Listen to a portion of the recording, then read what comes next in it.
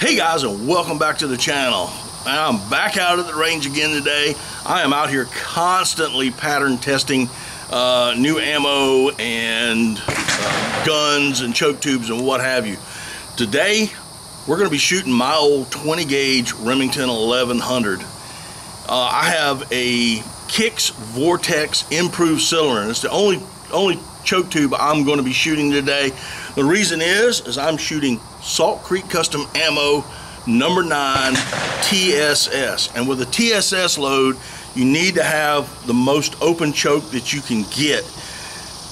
Because of that, it's the only open choke I have is an improved cylinder. That's the most open that I have, so that's what I'm going to be shooting. But this load is Salt Creek Custom Ammo's 20 gauge triple curl load. It is their waterfowl load. It is a 7/8 ounce shot of TSS, number 9 TSS, and it's running about 1,400 feet per second. Well, let's see what she does. I'm thinking this is going to be a pretty good pattern. Anyway, we'll see y'all in a little bit.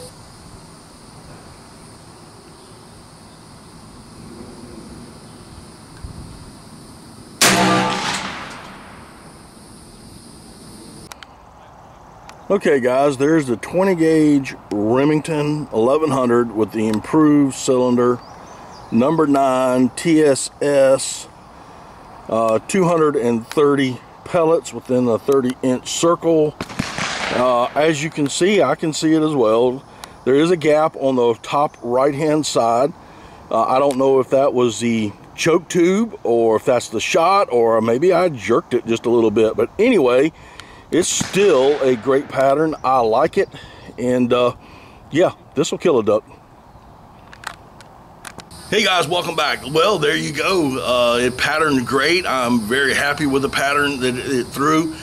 Also, if you have not heard, I have a online store, www.daddyduck365.com. It's my merch store. You go there and buy you some t-shirts, buy you some hats. Help support me in that facet of this channel.